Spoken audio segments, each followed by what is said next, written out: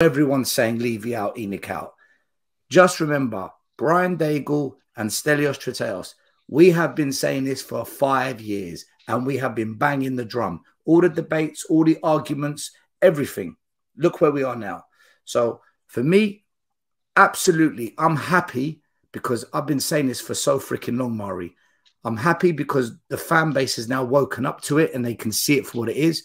And all them protesters that got abused, that got memed, that had videos made about them, that had nothing but grief sent their way, well, guess what? Those people that everyone called stupid, turns out they're the smartest people in the club because they were saying it for God knows how long. I pray to God tomorrow the fan base sends a message like they've never sent before to Levy, to Enoch and this board. I hope they get the hell out of this club. I don't want them anywhere near this club. I can't stand what they've done to Tottenham. I can't stand what the club's become. I know this club going back 30 years, what it was like. The good, the bad, and the ugly. But one thing we never did was lose our soul. Our soul has gone. They have torn the life out of Tottenham. There's no statues. There's no name of the stadium on the stadium. There's no remembrance of the glory years, of the glorious moments anywhere in the stadium. None of it. There's no recollection of our past. Why Tottenham was a big club. There's no history when you go to Tottenham anymore. And they've diminished it. They've torn the life out of it. Never, never should red ever be allowed on the kit of Tottenham. We've accepted red now. We've accepted our arch rivals' colours on our kit. It's all these small things. It's unacceptable.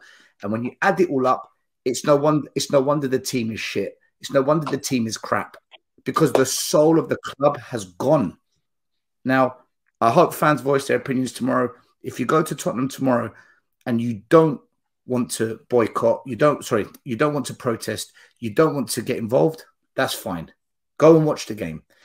If you are going to protest, if you are going to make noise, make as much noise as possible. And yes, make it toxic. Let's make it toxic. You can still support the team. I'm going to cheer Tottenham if they score. I'm going to sing Come On You Spurs. But I'm going to support my team, but not the regime. And the regime tomorrow, they are going to get it. Not physically, but they're going to get it verbally. And it's going to be very loud in front of Sky Sports, in front of everyone watching from your TV sets, on the radio, or if you're there.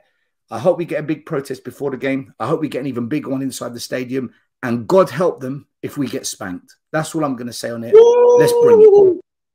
Well, let me show you guys something.